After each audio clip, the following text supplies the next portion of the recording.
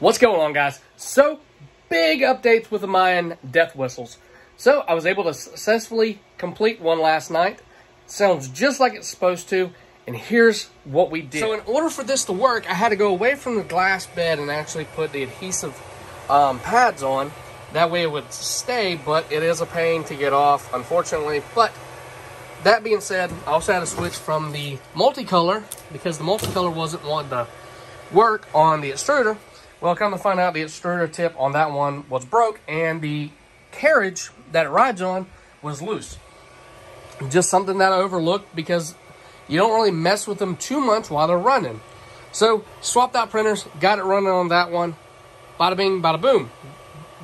Printed one out, still sounded terrible.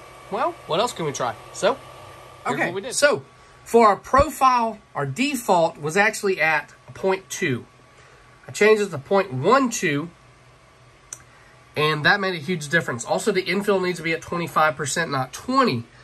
Whenever it was making the insides of these, it was kind of collapsing at 20%, but 25, it held up a lot better. Also, we put supports on and adhesion. Don't really need the adhesion with the base, but better safe than sorry. We're also using a 0.4 millimeter nozzle.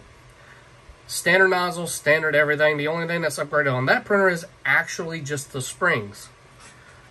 So, let's go outside and test. Second thought, let's test both. One of them is the old, and one of them is the new. Same size, same print, different material. PLA still, just different color material. All right, I got both of them. The black one is the 0.12 resolution, which you really can't tell. And then the green one is the 0.2 with 20% infill. Let me open the door. Baby gates and stuff. There we go. Ooh, it's bright. All right, this ought to scare some neighbors. They're going to wonder what in the world is going on here. Wow, it's really bright today. All right, and just be aware my lungs are still not to full capacity from bronchitis, but we're getting over that. All right, here's the first one. This one doesn't sound terrible. It sounds all right. Sounds okay, right? Everyone's freaking out. And then here is the change resolution.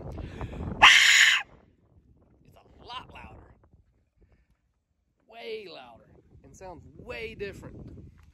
So that little change made that big of a difference, guys. So if you're having issues with this print, I'll link it in the description below, but definitely change your resolution. Even when I made this one in black, on these settings it still sounded terrible. So just something that simple can make such a big difference. Thanks for watching, guys. As always, make sure to subscribe for more. And if you have any build suggestions, 3D print suggestions, or tips or tricks, go ahead and leave them in the comment section below.